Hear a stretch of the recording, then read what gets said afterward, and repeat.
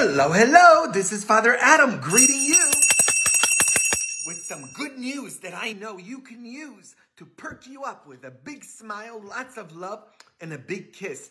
I will never forget visiting inmates at Pelican Bay Maximum Security State Prison, especially the inmates housed in the SHU, the security housing units, where inmates were locked up 23 hours a day in total isolation, only let out for 1 hour to exercise. And it's no wonder in this pure torture that these often very young men would spend their days thinking of ways to kill themselves.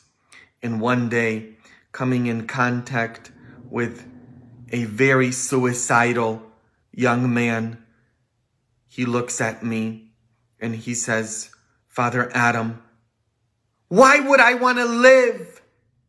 Everyone has given up on me. Nobody loves me. I've got nobody, he says. My own mother doesn't even write to me anymore. She hasn't visited me in a very long time. I've got nobody. I looked at him and I told him what I want to tell you today. I looked at him, this young man that continued to write to me for a very long time. Look, here is one of the letters, but I have a box full of letters. And I looked at him and I told him what I want to tell you. I said, it's not true that everyone has given up on you. I haven't given up on you. I'm here. And I will never give up on you. I love you. And I'm here to prove it, I said. He looked at me and he said, will you continue to visit me? And I said, of course I will. I'm here for you.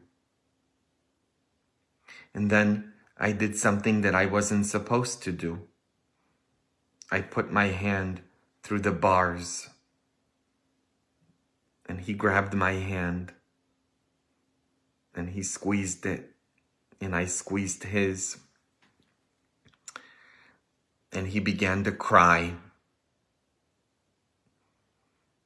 And he says to me, Father Adam, nobody has touched me in 4 years.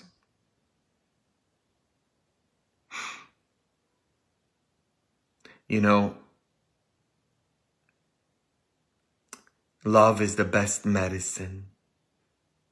That's the real poverty out there. We have a poverty of love. We are needy and hungry for love. Maybe you feel like that in your life, that you've got nobody, that there's nobody out there for you, that everybody's given up on you. God hasn't given up on you, and you know how I know that? Because I haven't given up on you. That's why I'm coming to you right now with a big hello, hello, and a big kiss, and lots of love to perk you up, to let you know everything is going to be okay. You know, he then began to draw pictures for me. Look, this is one of the pictures that he drew me. He's very talented. He drew me lots and lots of pictures. You can see here, okay, the stamp of his unit. Okay, there, Pelican Bay Security Housing Unit. Because when they would send me things, everything was inspected. I have a box full of letters. Lots and lots of letters. Okay, here's one. Here's another one. Okay, anyway. And we became very close. You know, the prison psychiatrist, Dr. Diane Tomar, whom I became very close friends with as well. In fact, I baptized her and she came into the Catholic Church that I was pastoring at the time. We became very close friends. She said to me, Father Adam, You are their best medicine. You are the best psychotropic drug these prisoners could ever get. And I looked at her and I said, what do you mean? And she says to me, Dr. Diane Tomar said to me, she was the psychiatrist at the prison. She said, you inject the inmates with love. And that's what I want to inject you with. Lots and lots of love. Mwah. To lift you up. Because the good news is news. And the good news is someone. It's Jesus. And Jesus is not something, but someone. And he is present in us, in me. I am his body. He's got no body other than mine, and no smile other than mine, and no kiss other than mine, and no hello other than mine. And that's what I do as best as I can every day. I try to inject you with love, lots of love. That's what being born again means. Jesus says, unless you are born again, you will not have life within you. I want you to be born again through love and the Spirit.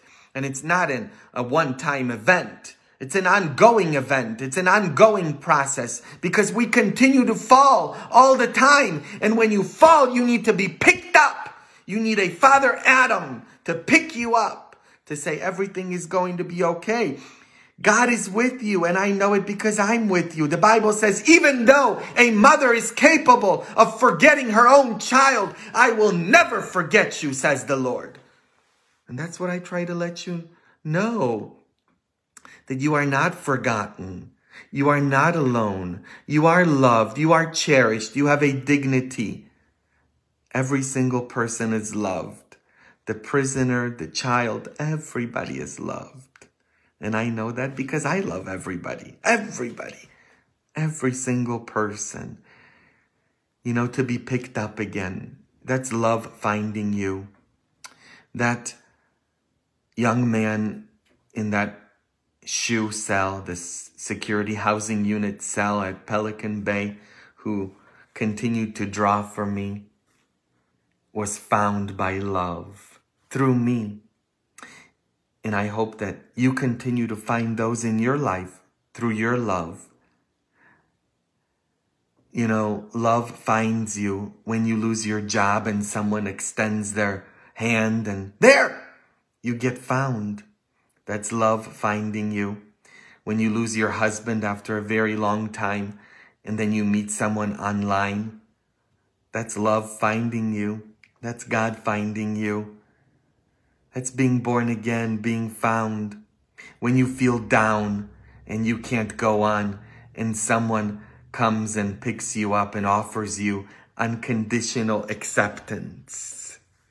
That's being born again. That's what I offer to you, as I offered to all the inmates I visited at Pelican Bay State Prison.